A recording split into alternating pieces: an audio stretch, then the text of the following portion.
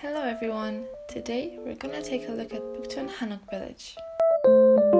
If you wanna escape the never-ending buzz of Seoul and experience a more traditional side of Korea while still learning more about the culture, then you don't need to venture far.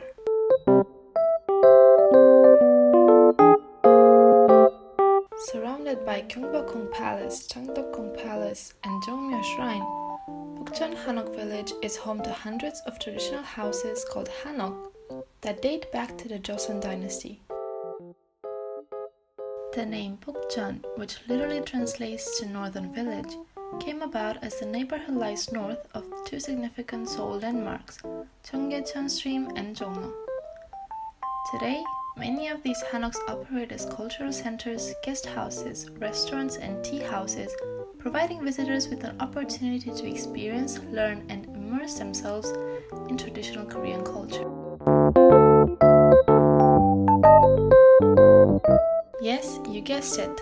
This is the street, the place where all the aesthetic pictures are taken. But another thing you'll notice here is that on almost every door there are keep quiet signs.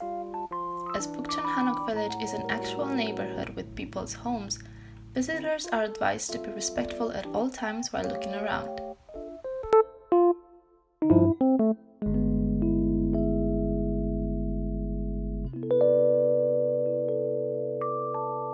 So, besides walking around and taking pictures, what else can you do here? Well, right at the entrance there are lots of cute shops, restaurants, and cafes you could check out if you want to relax and have a snack.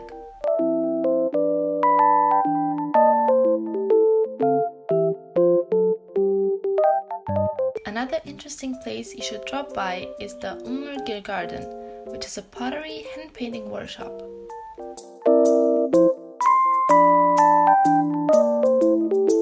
Here, you can find everything you need to create your own souvenir.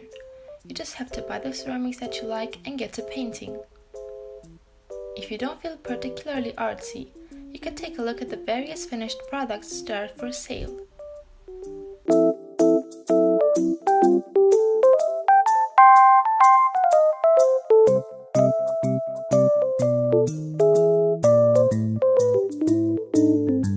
So, if you're looking to spend a relaxing evening and get away from city life, definitely check out Bukchon Hanok Village. That was it, and thank you for watching.